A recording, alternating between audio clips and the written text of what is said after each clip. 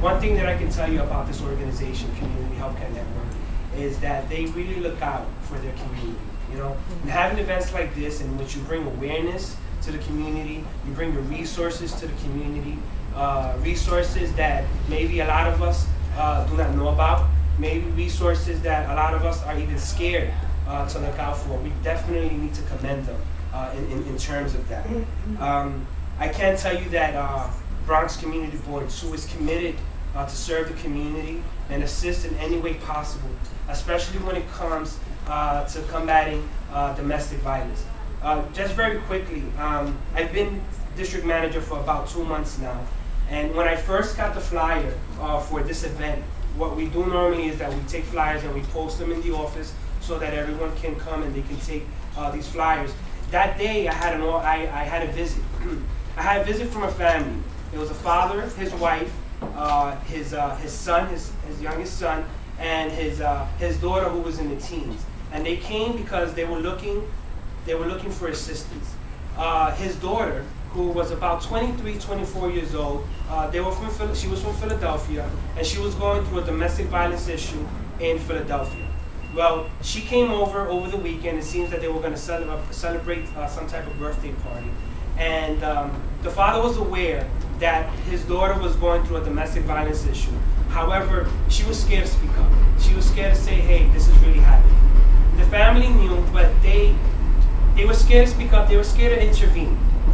Well, it seems that that day in which they were having that festivity, that party, it occurred to them. And the family was able to intervene and stop what was about to happen. You know, the husband was going to physically harm his wife. They were able to stop it. They were able to call the police. The guy left.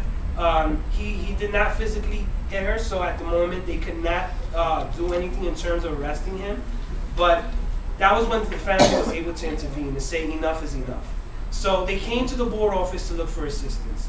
The first thing that I did was I called my friend Artie Warwick, who is he's a detective at the 4-1 precinct, and he was able to get me in contact with the domestic violence unit, in which we were able to get in contact directly with that precinct where that occurred, which was, I believe, was the 4-7 precinct. And we were able to get the help that she needed. The father did call me back a week later. Arrangements were made so that they can go to her home in Philadelphia and get her belongings and bring her back here to the city of New York. And they were in contact, I believe, with Safe Horizon, in which they found her housing. I haven't really followed up, but it was a very fulfilling moment for me to know that we were able to help that one individual. I can tell you that here in Community Healthcare Network, they see a lot. I say we because I still feel like I'm part of it. I'm a senator. They see a lot of cases, different cases within the community, whether it's youth, whether it's the seniors, or anyone at a regular age. You know, a lot of issues that I see, it may not be that they're physically harming each other, but there's some type of emotional abuse, and also there's some type of financial abuse, in which the male is working and the female's not working, and she's dependent on the male, and he controls the finances, and he controls her life. Or it could be the opposite way around, you know, in which the female is working. So I definitely commend Community Healthcare Network and all the key players on bringing this issue to light.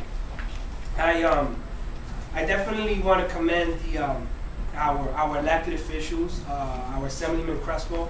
He does notice how important this issue is for us, and for him to personally take time out of his schedule to come here and to speak and bring awareness, I thank you. I thank you, Assemblyman. And I thank the Borough President's Office. And I really want to thank all the experts, especially our Commissioner, Yolanda Jimenez. I did meet her last year. She came to my event. I had a domestic violence event at CABS, and we became somewhat friends. And I really want to thank her. I know she couldn't be here today, but she did send her right-hand person, and she did send a representative. So I want to thank you guys for that. Thank you.